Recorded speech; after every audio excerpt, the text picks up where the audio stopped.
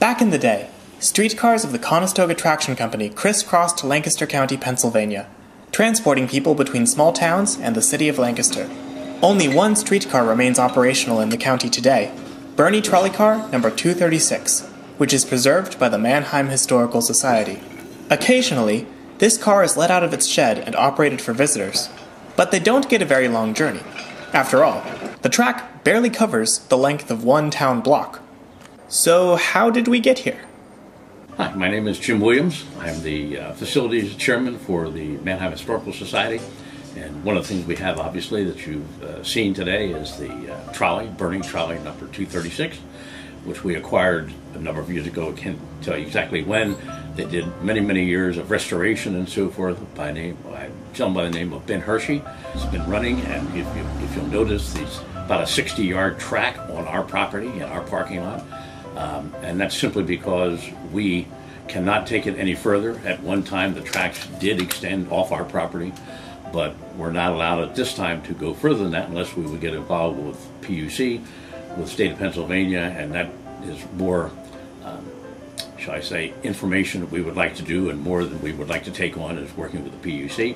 So we just do a 60-yard run on our own property, which we can do. Usually every third Sunday of each month from May to September, the trolley does run in our parking lot, and very active, and a lot of people do it.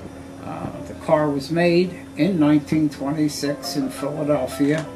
My interest in driving the trolley is because my dad drove trolley car in Philadelphia for 35 years.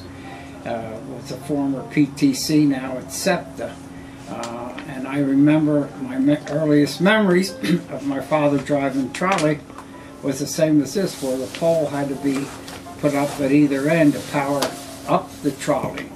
This trolley is powered by an electric motor, but it also has an air compressor.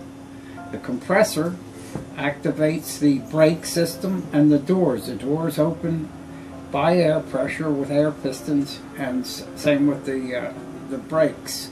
This trolley can be operated from both ends. It was called a safety trolley. It had a lot of safety features on it, because with just the one operator, if you had something happen to him, obviously he fell over, you wouldn't want the trolley to keep running, especially on a downhill grade. It originally started its life in Philadelphia, made in Philadelphia, but started in Lancaster City. It was used to ferry people from Lancaster City down to what was Rocky Springs Amusement Park back in the day, as they would say. The Historical Society has restored it. The seats we're sitting on are bamboo, and that was what was originally on these seats. A lot of younger people and so forth never had the availability of the be able to ride a trolley, and so that's why we felt it was important that they see what the trolley ride and a trolley was like versus what they're using today on cars and buses and so forth. If you'd like to visit the Manheim Historical Society and ride this trolley, information can be found in the description of this video. So what do you guys think? Is this the shortest heritage trolley in America? Have you heard of other similar lines like this? Would you like to build one? Let me know in the comments, and take care until the next one.